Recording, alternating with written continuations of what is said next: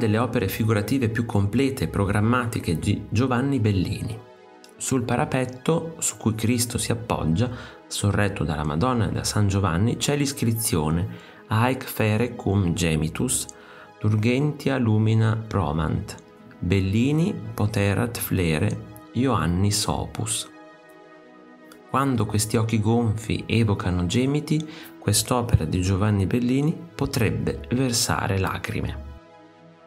Si tratta di un frammento di un inno del primo libro delle Elegie di Properzio, la cui presenza alla base del dipinto afferma la formazione religiosa dell'artista. Questa Pietà è giustamente considerata uno dei dipinti più commoventi della storia dell'arte.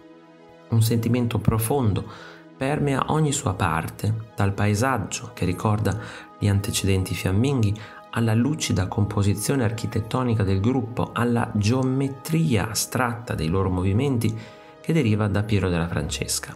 Un sentimento appassionato, non tanto religioso quanto umano e psicologico, pervade gli attori di questo dramma.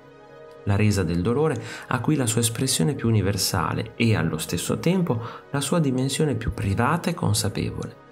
Il gesto patetico della madre si riflette nell'allontanamento di San Giovanni.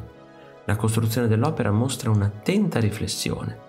Le figure prese in prestito dall'immaginario popolare sono raggruppate in primo piano contro un orizzonte infinito. Il braccio sinistro di Cristo, che termina in un pugno chiuso, è quello di un atleta caduto ma non vinto. Il paesaggio appena intravisto, con la strada e il torrente che scorre, pulsa di vita terrena. Le figure si stagliano contro un cielo plumbeo da sogno. Il quadro conserva un forte elemento padovano che è evidente nei contorni, adeguando gesti e figure alle forti esigenze espressive del dramma. Il silenzioso scambio di emozioni dei volti si riflette nel magistrale gioco delle mani. Il paesaggio vuoto e metallico, nei grigi freddi e lucenti dell'alba dolorosa della rinascita, accentua il senso di angoscia della scena.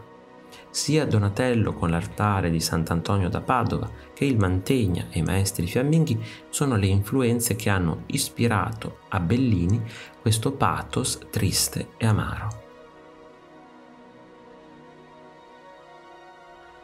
Se ti è piaciuto il video, iscriviti al canale, lascia like e condividilo con i tuoi amici. Ti invito anche a visitare il mio negozio. Un saluto e al prossimo video di Artesplorando.